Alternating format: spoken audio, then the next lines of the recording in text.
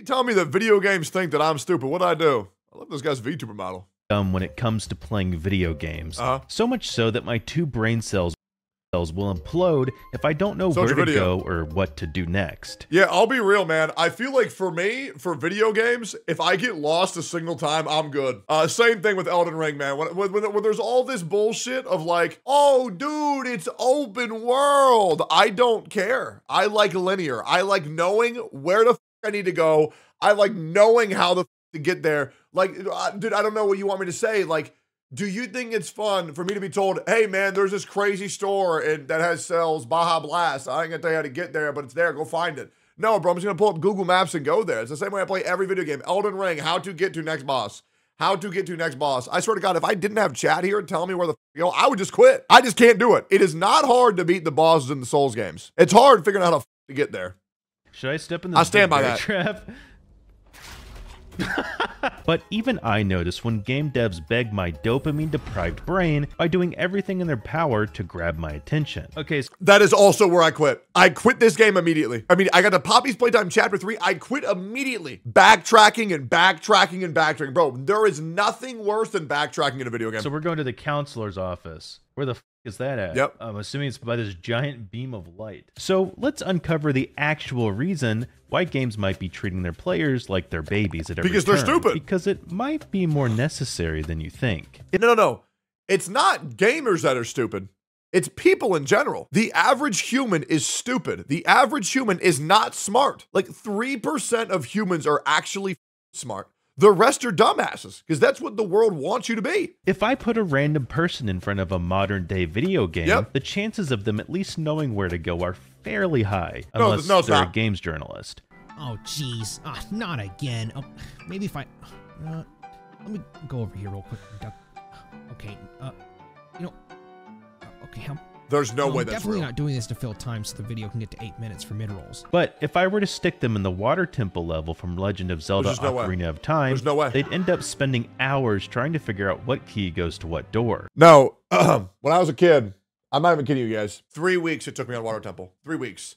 I will say as an adult, an hour and a half. As a kid, 3 weeks.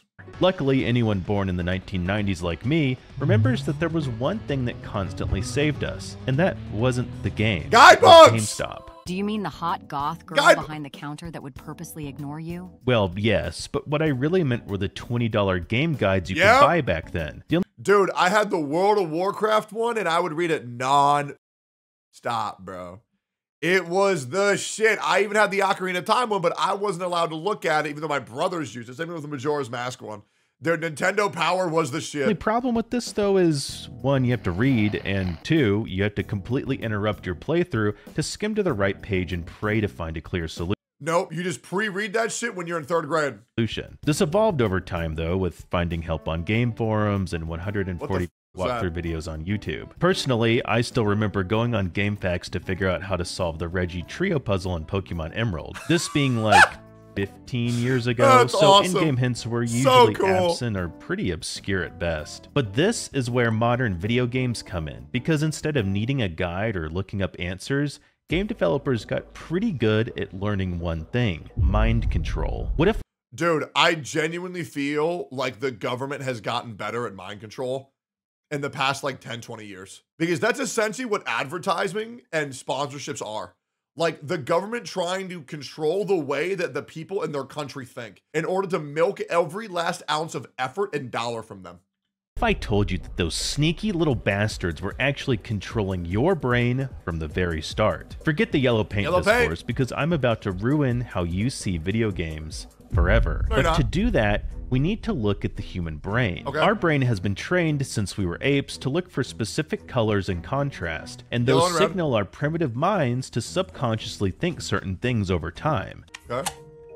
This has evolved to include things like video games. When I show you this red cylinder, what do you immediately assume about it? That red means danger and it'll explode, right? And if it doesn't, then it's time to get a refund. Alternatively, have you ever wondered why some of the highest tiers in games have a yellow color theme? It's because out of every color, yellow and gold are linked to giving humans the feeling of joy and happiness. Combine red and yellow, I think think blue, personally. Blue makes me happy. Oh, and your mind will start to feel hungry. Kind of makes hungry. you wonder about all those fast food logos. Okay, I knew that yellow and red were to incite hunger, yeah. Huh. Listen, fat ass. Stop thinking about food and tell me how games tell players where to go. Yeah. Dude, I want you to imagine the sensation of buying a McDonald's 10-piece chicken nugget with barbecue sauce, a large fry, a McDouble with Big Mac sauce on it, and a Coke. And imagine your ass eating that right now, bro. Oh my God. Imagine some piping hot McDonald's brought to your house by a minority. Can you imagine that shit, bro? Dude, I'm telling you, go on DoorDash. Whether there's a tornado outside, an earthquake, get yourself a minority to bring you some fast food today, man. That shit is insane, bro. Imagine pizza instead? Nah, bro. F that. Absolutely not. I just ate. Eat again. Eat again, bro. Oh, McDonald's sound insane, bro. Yeah, all right, fine. Look, I'm gonna show you this level from Portal 2, except all the lights are turned on, which makes it look disgusting. I can guarantee that if you sat any normal person in front of this, they would have trouble understanding where to go. All right, now turn them off. You can see that your eyes are immediately drawn towards the lights, which are carefully placed not just to light up important areas, but to constantly draw your attention to specific game mechanics. Makes sense. Okay, this works for dark areas, but what about areas with the sun? This gets a bit trickier, especially with modern games who have constantly evolved to have more realistic graphics. What One of the most that? recent and completely overblown examples being the infamous yellow painted climbable rocks in Final Fantasy VII Rebirth. As you can tell, they stand out pretty easily to anyone who has a room temperature IQ. And things like this are usually just done with a simple material swap or decal, which in the— Yeah, but it doesn't really break my immersion because I just think that somebody's been there before and so they mocked it for themselves. Just in case they forgot. You know, I feel like some people would probably do that if they needed to climb up the mountain. Grand scheme of things is a pretty cheap solution to guiding the player. I'm telling you this right now. I'm sorry. You guys that don't like this, gamers are fucking stupid, okay? Dude, also, I don't mind it at all. It does not bother me a bit. If this wasn't painted yellow, nobody would fucking know. Straight up. Could they have done like a brick? Yeah, sure. But who cares? This isn't always enough though, so there are other ways that don't exactly involve the environment, like when side characters completely destroy any hope of immersion you had by telling you things like, "This might be a good spot to find some ingredients," or I would take a gun, shove it down Donald Duck's throat, and blow his intestines out if I had to hear that shit longer than 5 minutes. And every single time I think, oh, dude, the best game of all time is Kingdom Hearts. No, it's not. There's no way I'm having Mickey Mouse, Donald Duck, and Goofy as my allies in justice. There's just no way. Or even... And I would eat them. Being cursed with dopamine. Bro, can you imagine the satisfaction of grabbing Navi by her wings, ripping them off as she screams, shoving her down your mouth, and having her like a cream puff, bro, as you hear her bones snap underneath your teeth each time you take a bite. In addiction myself, I'm personally a fan of breadcrumbing the player around with shiny objects, something that a game like Final Fantasy VII Rebirth actually does pretty well. And what the Sigma?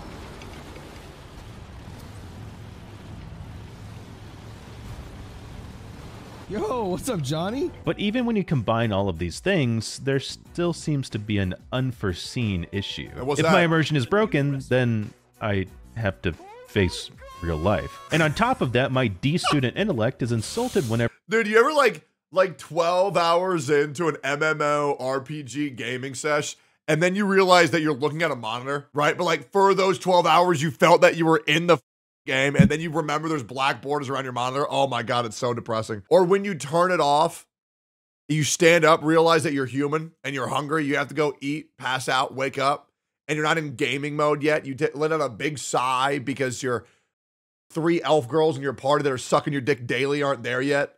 You go throw water in your face, hoping to forget. You sit down in the gaming chair and you're locked the in for another 12 men. Game guides are done haphazardly. So how do we solve it? It turns out that the solution isn't exactly an easy thing to do because we're trying to do the world's hardest balancing act of accessibility versus freedom. The thing about humans is we actually are kind of stupid. Take one look at your favorite Twitch streamer's Elden Ring playthrough and you'll realize that. Can you outrun a— let the record show that I obliterated Elden Ring, okay? Let the record show I obliterated Elden Ring. It was not even close. And I only got stuck on one boss, the boss that everybody gets stuck on. And I was under-leveled. And I was using a bad build. And I still crushed it. So, did you finish it? I beat every boss. A bear. Yes, you can. Maybe not. So there's that. My horse. To gauge how stupid players are, though, I want you to imagine the most tired, underpaid, and underappreciated employee possible. This I see 2,000 of them right there. Is called the quality assurance tester. Game companies will do things like hire QA teams to test and play through their game and report any bugs or frustrations they may have. After that, it's up to the game devs to prioritize which issues to solve before release. One of my favorite examples of this is Valve's struggle during Portal 2's development, doing their best to get the QA team to pay attention to the cool neurotoxin implosion scene. Nothing was until they added a sign that said this, which somehow actually solved the problem. This just proves that if QA doesn't know where to go, the devs will make it more obvious by any means possible. I never beat Portal 2. At least they used to. In the last 10 years, gaming has exploded in popularity, bringing on a whole lot of new players. This means that there's actually a high chance that some of these... I think that gaming is going to die very soon. I don't think it's going to grow in popularity. I feel like the browsing features of YouTube Shorts and TikTok are going to kill gamers' drives. And I really don't feel that games are kind of innovating at the speed they need to innovate in order to remain relevant for the foreseeable future. And I think that if you look at Twitch stream analytics, that is really going to line up with what I'm saying, because the majority of people don't even want to watch games because a lot of them are just dated, man. And for the new ones, they take years to make and they only last like an hour. It's really sad. These players might have some sort of physical disability like color blindness. How the hell is anyone supposed to tell where they're going when all the glowing green doors are more of a soft brown? In fact, if you're a man watching this right now, there is a 1 in 12 chance you are colorblind to some degree. And if you're a woman, congratulations on being the first to actually watch one of our videos. I could... Oh, damn, bro. Too real. Couldn't agree more. And if you take all of these points and throw them together, it turns out that there's a lot of complex things to consider when guiding players. Accessibility versus freedom will always be that balancing act that we talked about, but I do think that there are some games that do a great job at taking it head on. Consider something like Elden Ring, whose hand-holding, if you could even call it that, is very subtle. The guidance to lead players to the sights of grace isn't in your face constantly begging for attention. Very good point. And when I found one, I felt like I got there of my own accord, not like I was led there. It's one of the best games of all time. So you can stay focused. I would argue Elden Ring is surely in the top 20 games of all time for sure. On being femdom by millennia. There are also lots of games now that have the option to outright turn off quest markers like Cyberpunk, Xenoblade Chronicles, and the list goes on. And while this personally doesn't really bother me, I like the solution to give the players the freedom of choice. Alright, so we've covered a lot. So do games really think you're stupid? Even though it can seem like it sometimes, wipe that drool off your mouth because the answer is no. Yeah, they do. You have nothing to worry about. Unless you like worrying, then check out this video on if AI robot overlords will take over video games forever. God, I hope so. No, I mean, I do think games do think you're stupid because I feel like you are stupid. I feel like the majority of people on Earth are stupid. But then again, I also don't think that there's anything wrong with being stupid. I feel like majority that stupid people are more happier. And I feel like the smarter you get, the more aware you get, the more miserable you are. So me personally, I don't like guilting people who are dumb. I love people who are dumb. I think they're just a lot more enjoyable to be around, not criticizing everything that goes on around them, not nitpicking or mint-picking everything that's in front of them, and it's just kind of nice because they live in their own world. And I wish I was in there too, but the problem is I'm just cursed with this big fat cock and this big old brain. Make sure to go like, comment, subscribe to the video. See you on the next one. Peace, boys.